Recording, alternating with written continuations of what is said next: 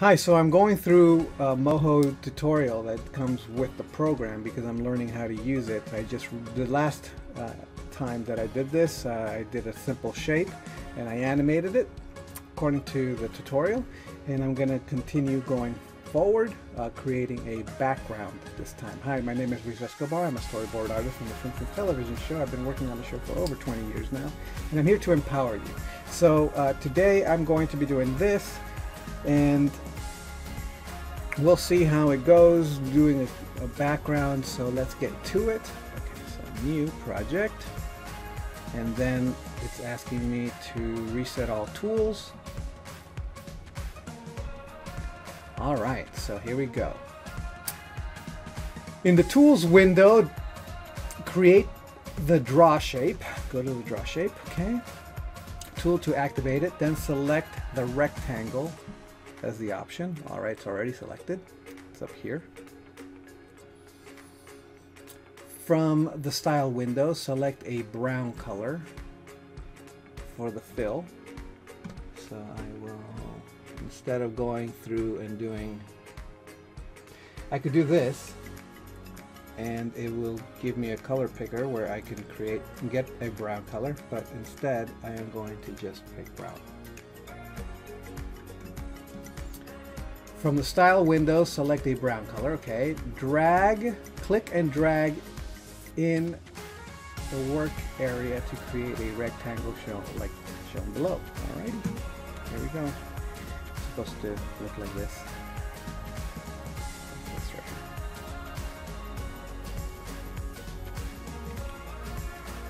It's pretty simple.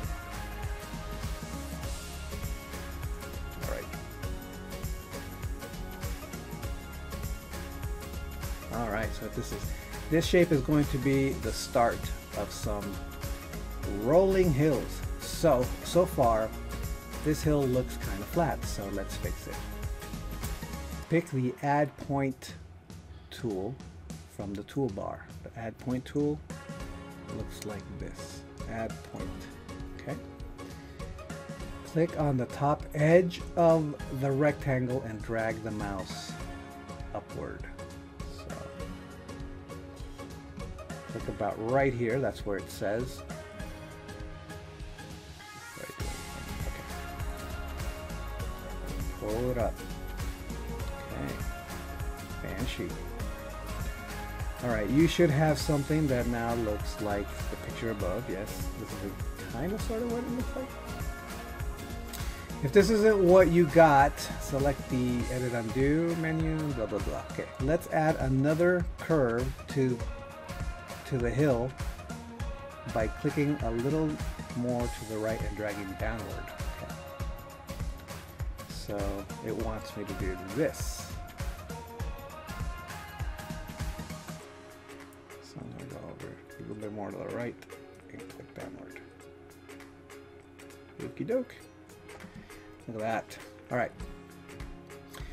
To keep things organized, it's a good idea to name the layer in a Moho project. Double click this layer, the only one so far, in the layer window. And the layer window is over here. And I'm looking to see if there's any other layer window. Nope, this is the one. All right. So double click, and there's the name. So let me call it what it says. Hills. Okay, rename the layer. Press OK. All right. After creating the hill, choose Edit, select None. We're back to that. Edit, select None.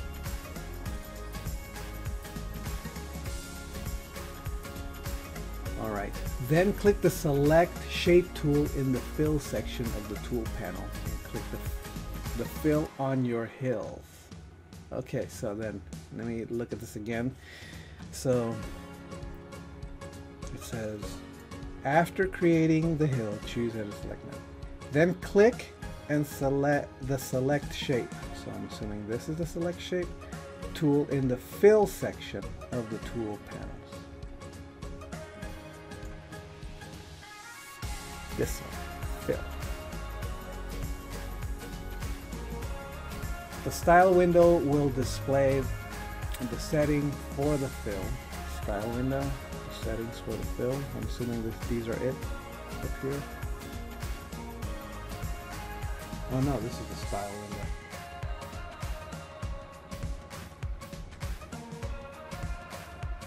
Okay.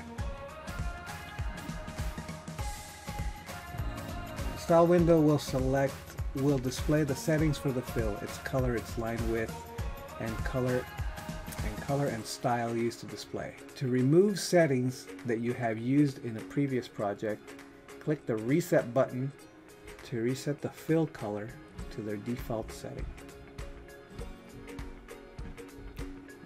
Reset. Okay.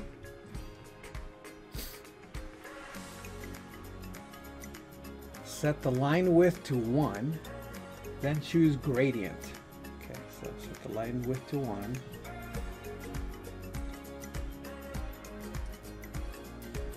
Then choose gradient right here. Gradient. Ooh. From the effects menu to open the gradient dialog. When you select the gradient fill style, Moho automatically opens a gradient select dialog. The linear gradient type is automatically selected for you. Alrighty. This is very familiar. And I'm going to assume that this works very similar to something like Photoshop, but I'm just going to make sure because every program is different. So to set the left gradient color, double click the left square at the bottom of the gradient, assuming it's this one.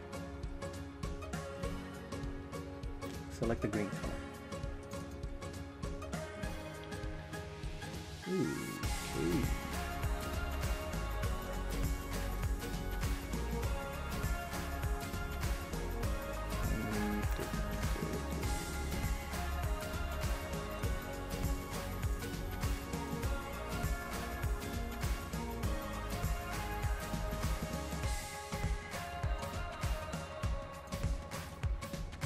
This is good. Okay.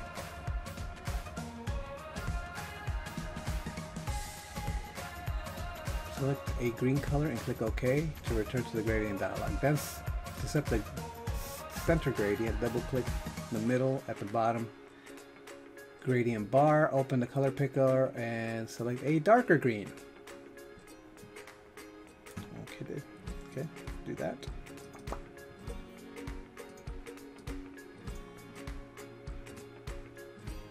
Darker green.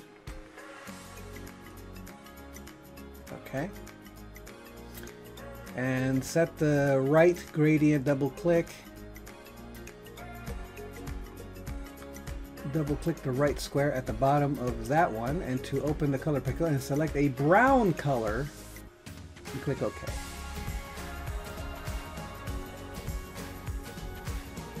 So brown.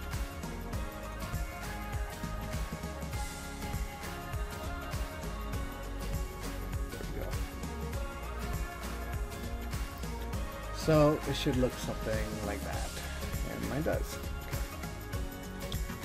To see the gradient preview, oh, it's supposed to, okay.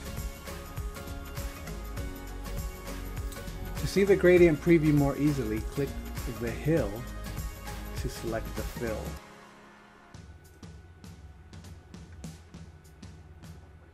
Click the hill, like this. That's not helping. Okay, so I am doing something wrong here. Oh, okay, select the brown color and click OK to return to the gradient dialog. Okay, so I have to press OK. Is it working? Did I do it? I don't see any change here.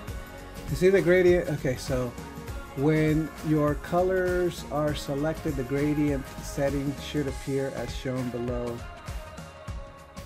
Okay, yeah, so I did it.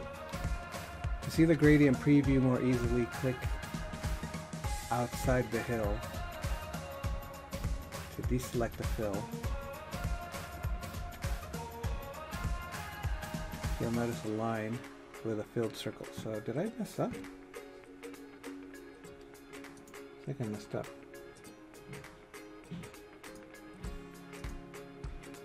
What happened to the gradient? Oh no, I wasn't supposed to press click. I wasn't supposed to... What just happened? Where's my gradient? Pressed OK. Where'd it go? Can I redo it? I messed up. How do I get back to my... Hey! Alright, so here we are. You'll notice a line with a filled circle at the end, which represents the start color of the gradient. The empty circle at the other end represents the end color of the gradient. Brown is our example. You can adjust the position of these indicators to control the blending and direction of a gradient. So this is what it's supposed to be, but I don't seem to be getting that. Oh, something just... What happened? Oh, was I supposed to do this in the fill? They should have told me that. Did I miss that? Okay, so let's try this again. So I'm supposed to do this on the frigging thing. Reset. On. Gradient.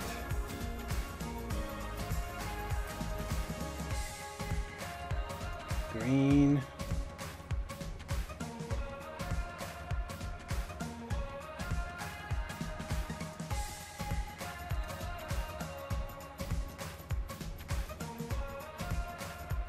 Dark green.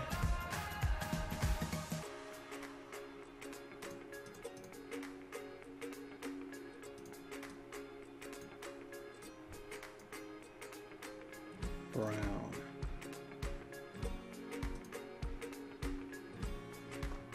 See this? Hey, okay. And deselect. And then this is, I see. And then this controls the fill. Okay, so that's really cool, except this tutorial I must have misread or something, because I totally messed me up.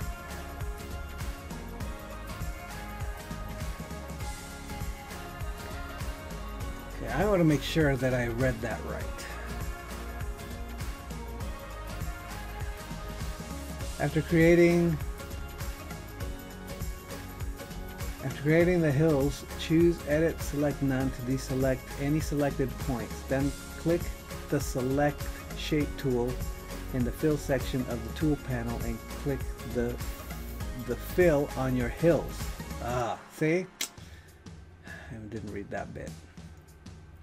In our example, the gradient starts with brown at the bottom and then an empty circle, and then ends with a green on the top of the hill. The angle tilts slightly towards the left as shown below. Choose the Save As command from the menu and save the project under the name Tutorial 1.2.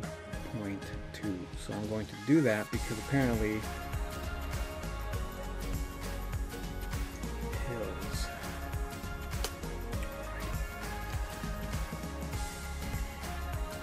So that was how to create gradients and shapes and move flat graphic shapes around.